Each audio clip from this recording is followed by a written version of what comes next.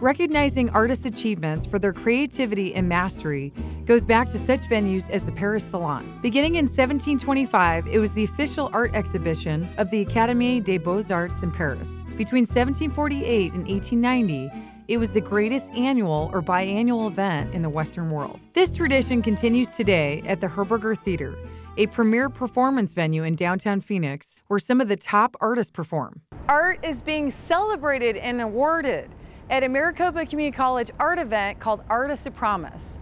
Welcome to Spirit of the Arts. I'm your host, Andrea Zakrzewski. Maricopa students take center stage and are honored at the annual Artists of Promise Talent Showcase. The Maricopa Community College's Chancellor Award winners feature performances from students in the visual arts, choreography, creative writing, theater, and music. The award for the art form of acting goes to Alexis Brevieska. But you ended up being the exact same guy that I perpetually date, and it just kind of freaks me out a little. I have been acting since I was 11 years old, and it's funny because I actually didn't want to start off being an actress. My dad heard me telling jokes in the shower to myself and made me sign up for drama club. I feel that with the power of acting, you're able to not only connect with imaginary characters and bring them to life, but also sort of comfort those who see themselves in those roles. The program at GCC has helped shape me as an actor in ways that I never thought possible. I don't think I would be here today without my wonderful instructors. Alexis plans to pursue her dream of acting and continue her education in New York.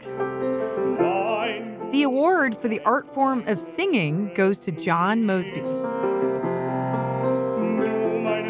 I've grown up singing. I had family who has always been singing. My grandmother from my mother's side was very famous in the Philippines from singing. Being in choir a year or two ago that I really started to fall in love with like opera and musical theater. John studied under the direction of Marcus Denton and Dr. Jeffrey Stevens. What they've helped me do is just really gain clarity and control over my voice. John believes anyone can sing. Because that's all singing really is. It's just speaking on extended speaking really.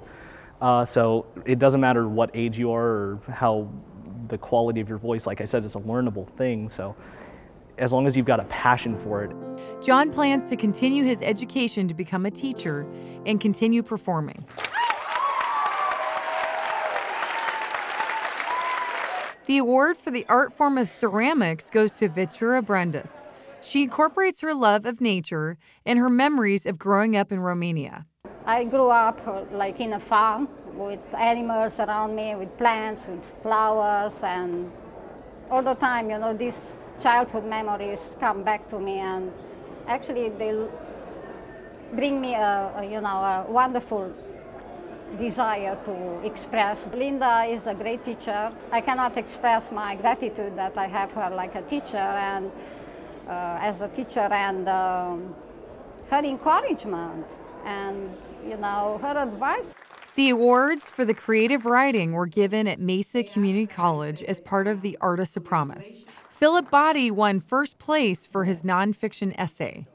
He tells a story about his time at Camp Pendleton and describes what he likes about writing. So you take nothing, figment of your imagination, and you make a concrete art piece out of it. Something that could be turned into a screenplay. He's constantly scribbling his thoughts on paper and looks at life like a movie, looking at things visually and listening to sounds.